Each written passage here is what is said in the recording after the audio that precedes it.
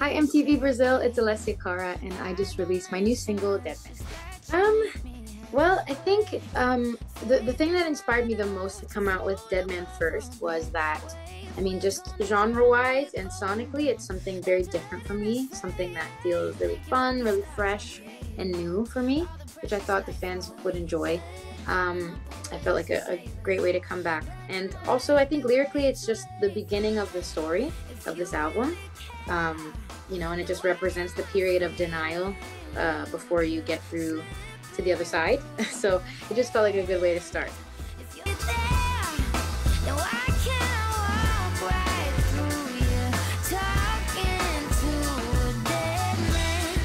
Sure. I don't know. I think for me, my intuition is really strong, especially in relationships. I can really gauge kind of how things are going, or how things are going to go, and so oftentimes, because my intuition is really strong, I can almost like see things before they happen, or kind of know that something's gonna happen.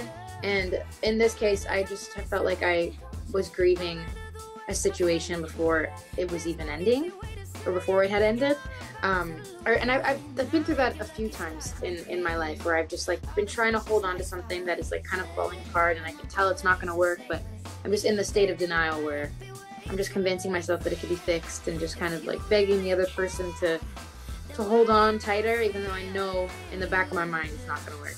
So yeah, that's kind of where that whole thing comes from, and how I've been through that feeling. Well, in terms of music, there's a lot of different new sounds. There's a little bit of everything that I love to listen to. There's a lot of rock, a lot of singer-songwriter, a lot of soul, a lot of just everything that I love as a music listener and as a music fan. And then the lyrical themes are a lot of themes about acceptance, accepting loss, and accepting love, I would say.